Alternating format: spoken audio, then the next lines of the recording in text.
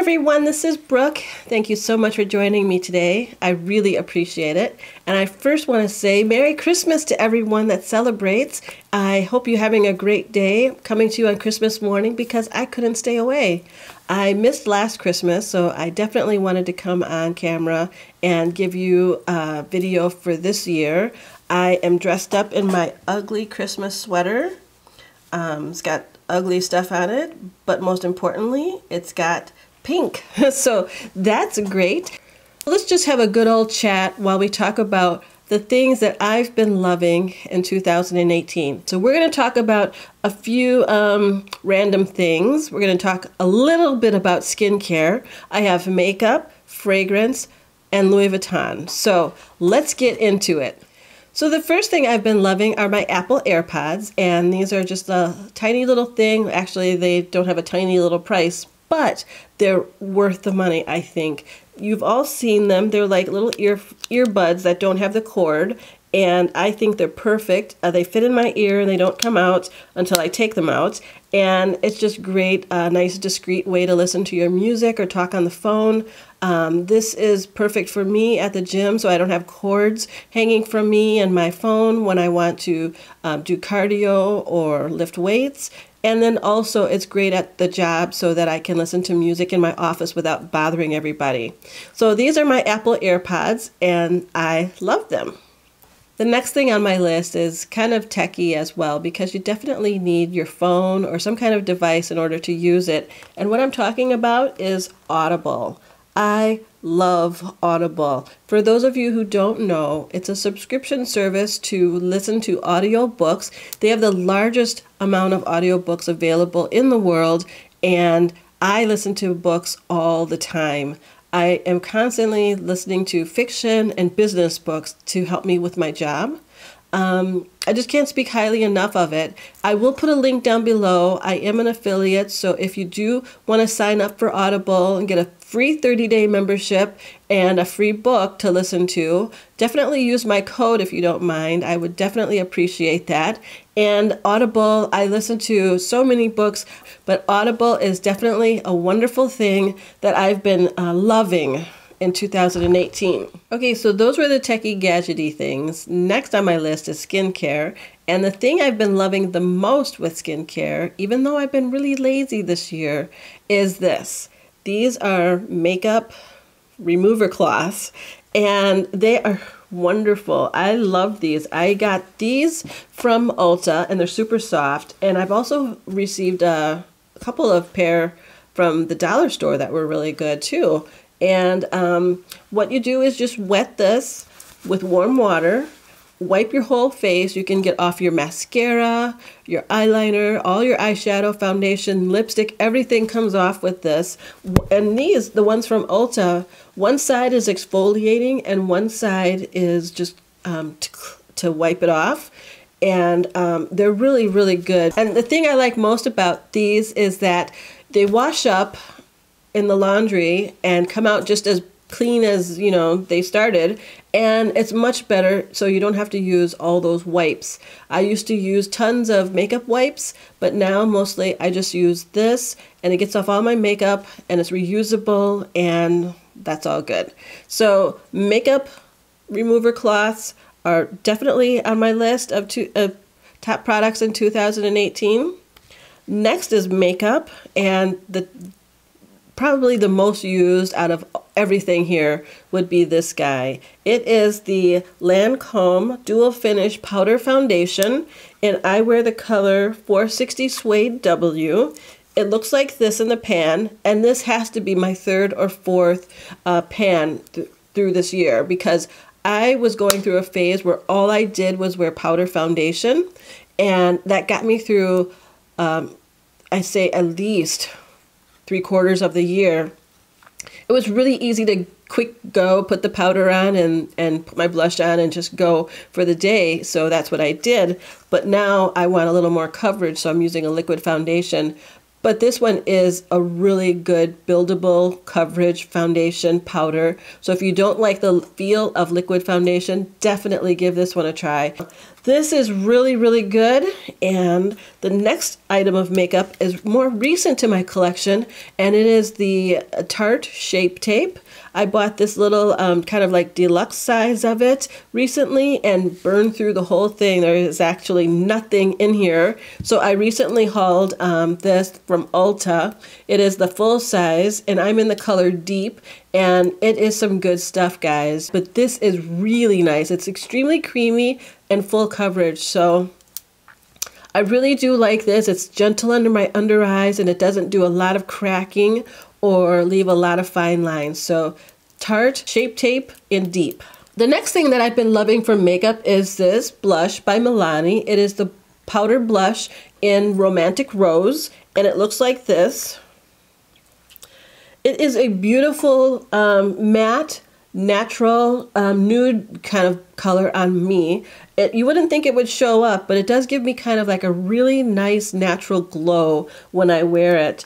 I've worn it a lot this year. It's been my go-to blush, and on most days I feel like just going with something, a simple look or a no makeup look, and this really does the trick for me. So I've been loving this one.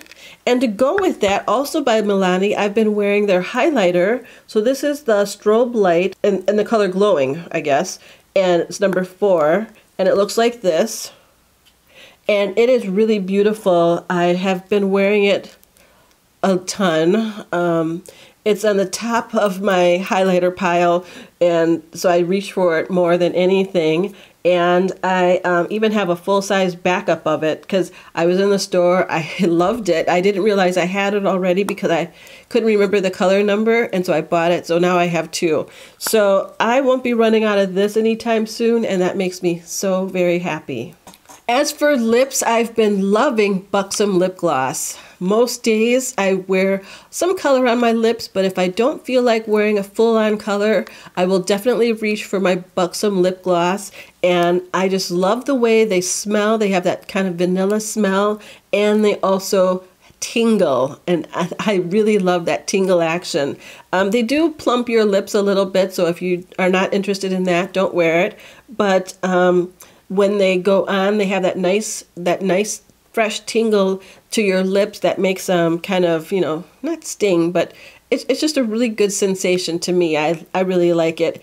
They last for a long time, and they hydrate your lips forever. So I put this on in the morning, and then by the afternoon, my lips still feel like there has been gloss or something moisturizing them. So they're really good with that. And then the colors are beautiful. You'll have to check those out, especially if you like frosty shades, or they do have some creamier shades too, but you know me, I like the sparkle. So this one is in the color Gabby. And this one I have right here, and it's almost empty. You can see it's in the color Star. And they're both really pretty. Okay, so the next thing is lipstick, and I have been loving the Chanel lipstick that I got this summer. It is called Rouge Coco Shine. That's the line, and the number is 128, which is Noir Moderne. And the packaging looks like this. It's got the CCs on the end, and then you know, just a black tube with the gold band. And this is what it looks like. It's a nice, deep looking color on there, but when you swatch it, or when I swatch it, it looks more of a berry. Let's see if I can get that in there. Berry color. It's got a very good shine to it, and it's not extremely opaque, so it's very forgiving if you want to put it on and then fix it up a little bit. I just really liked it. It was great in the summertime. It's great for keeping your lips hydrated, and it's Chanel, and it's really nice. So this stayed in my purse most of the year, and I really did love that too. Okay, next is fragrance, and I have 3 to show you. The first one I want to show you is this one by Tiffany. It is a Tiffany fragrance, and it is amazing. It has a nice, oh gosh, it's florally and fresh, but there's still a little bit of sweetness underneath there. Not exactly sure what it is, but it's like citrusy and florally. It's fresh. It's the most, it's like, I don't really like fresh stuff, but this has a little bit of sultriness to it that makes it work for me. And the bottle is gorgeous. It was my Christmas present from Brett last year, and it came in a big blue Tiffany box, and it was so pretty. But the Tiffany & Co. fragrance, if you haven't smelled it already, I think it would go very well day and night, and it's great for everyone. So definitely give that one a little test if you can. That's the Tiffany fragrance. Then I want to talk about this one. It's the Good Girl. If you see that, it's the Good Girl fragrance by Carolina Herrera, and it is wonderful as well. The heel comes off. See, they call this Good Girl, but doesn't that look like something a bad girl would wear? But that's just me. Anyway, the heel comes off, and that's how I display the fragrance for the 1 ounce size bottle. And oh, it smells so good too. It's kind of got like a little bit of a metallic smell to it. And it's musky and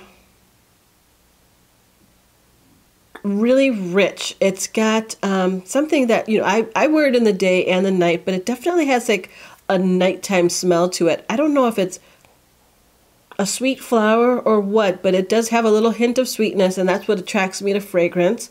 And this one is a really, really good one. My girlfriend was wearing it, and I smelled it on her, and I'm like, "Are you wearing Good Girl?" And she's, yes. And I could pick that one out because it is a really good one, and I wear this one a lot. Okay, so the last fragrance I want to show you is this one by Viktor and Rolf, and I love it. It's called Bone Bone, and it smells divine. If you like their original fragrance, what is that one called? It's called Flower Balm. If you like Flower Balm, you might like this one too. This one's definitely sweeter. It's the sweetest of the three I'm showing you right now. And it's like a kind of got a gourmand candy scent to it.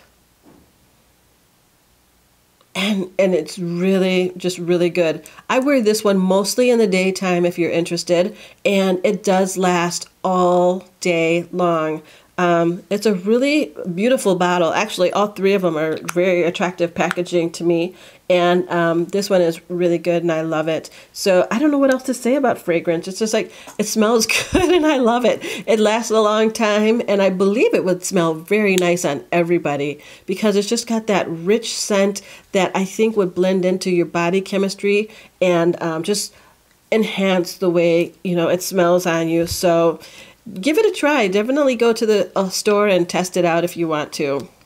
So jewelry-wise, I have two things to show you. They're both bracelets. This one I've worn practically every day, and it is my Louis Vuitton nanogram bracelet. I don't know if it's picking up the details in there, but it is a really, really pretty bracelet. It's in the silver tone with the gold hardware detail. It features the LV and the monogram imprint all around it if you can't see it. But I wear this all the time. It's usually, well, it's always on my right wrist, and I pair it with almost always Hermes Click H bracelet. This one's in black with the silver hardware, and I love it too. I usually stack them together like this, and it looks great on my wrist, and I love the weight and the way it feels. But I have the black one, and I have 2 or 3 pink Click H bracelets, and I rotate with them, but mostly it's been the black, and I've just been loving it lately. So this is a really good deal for me, and I think I'm going to go back to Hermes and see if they've got any more. I hear they've got another pink one, so I'll definitely give that a try. But that was my jewelry, other than like this, my Venetian necklace and my Venetian bracelet by Tiffany. I wear those every day too. Okay, so moving right along into Louis Vuitton, I want to show you what I've been loving there this year. And one thing I want to point out is something that most people sleep on, and it is this guy. It is the Pocket Organizer, and it is in monogram, and it looks like this. And it's got lots of little flaps and card holders, and I use this when I carry my pochette accessories bags or smaller purses. It's great. It can hold a ton. So there's a flap back here, one here, 3 card slots, a little pocket right there that another card could fit in, and like this envelope style pocket right here that you could fit 1 or 2 cards in. So it holds a lot, and then you could put your cash in there, and it's great for something when you want to just throw something in your pocket or throw something in a tiny bag or a clutch. This is the way to go. So this is the Pocket Organizer by Louis Vuitton. The other thing, and it goes with a theme for me, I've been downsizing my purse strategy a lot this year. And if I wasn't carrying this wallet as a wallet, I was carrying this as a wallet. And this is the Zippy coin purse. And I'm actually using it right now. So it's full with stuff. And it holds a lot. It holds tons of cards. Your cash, can be folded up in the middle there. And, just lots of rewards cards, credit cards. My license is in there. Lots of stuff is in there. So this is a simple little guy. Nothing going on the outside, but zips all the way around and holds everything secure. And you're really good to go. So these have been my go-to SLGs for the year, and I've really loved them. Now, as far as purses go, I just want to highlight this, and it is my pochette accessories bag. I have been using the Azure one and the monogram one the most. The Azure one, obviously, I wore in the spring and summer, and the monogram one I wore kind of like a rest of the time, but I love these little bags. I can fit a ton in there, all my essentials, and I use them as purses. And I love it for going to festivals or picnics or things like that in the summertime when you don't want to take a big bag. And like I said, I did downsize a lot this year. And they're great for work too, so you don't have to have a big bag like under your desk or in a drawer. You can have this, and it just fits everywhere. So this has been my one of my go-to purses, and I'll talk more about this later in my upcoming handbag collection video. The last item I want to show you as part of my top 18 items for 2018 is this one. This is the Pochette Matisse in monogram. I also have it in the black empreinte leather and the pink empreinte leather, but I think the monogram right now is my favorite because it's so versatile, and you know how much I love monogram. It is a great bag. It's a great size. I've talked about it a lot before, and you've seen tons of videos on this. If you have it, great. I'm sure you love it. But if you don't, you might want to try to get your hands on this guy because it is versatile. If you're downsizing like I did, you can still fit a lot, but also have a nice shoulder bag that you can keep your hands free. You can use it crossbody. Just lots of things are really nice about it. And I think you'll love it, and I love it. And that's why it made my top 18 items of 2018. Okay, so thank you so much for joining me in this video. I hope you have a very Merry Christmas, a wonderful happy holiday season, and I will be back very soon with another video. Until then, make sure you hit that subscribe button and that bell so that you're notified every time I upload a video. I'd love to have you as part of the pink2paris family, and we can start off the new year together. Thanks so much for watching. I'll talk to you later. Bye-bye.